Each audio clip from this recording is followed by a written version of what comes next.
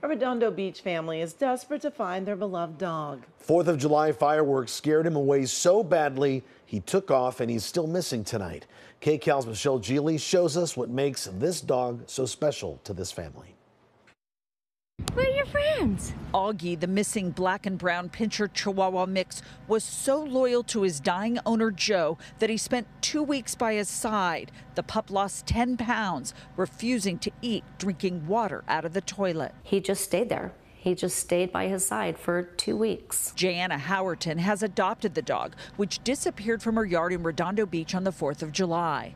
She's desperate to find Augie. The last known sighting was here nearly 2 miles away from his home at the Malaga Cove School in Palos Verdes Estates. The terrified dog was spotted about 20 minutes after the fireworks show began. Jayana Howerton said that a firefighter told her that he saw Augie dodging traffic. He told her that he tried but was unsuccessful catching her dog as he ran across the school grounds. His little bed. The next morning, Augie's devastated owner carried his bed and some of her clothing to the school, placing it near the spot where he was seen. She hoped the dog might pick up her scent, run back to the area, and find these familiar items.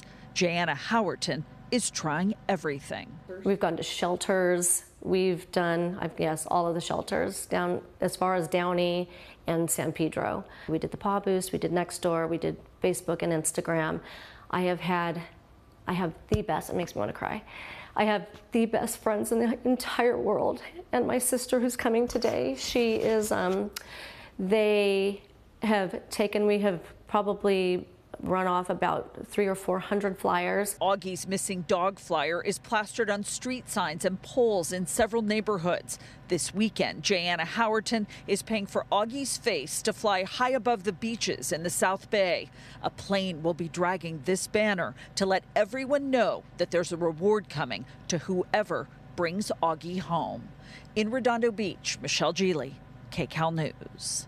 There's more news ahead at 5 right here on KCAL. Pat Harvey joining us now with a preview. Hi, Pat. Hi, Amy and Juan. Ahead at the top of the hour, we are just minutes away from President Biden formally addressing the nation on his decision to drop out of the 2024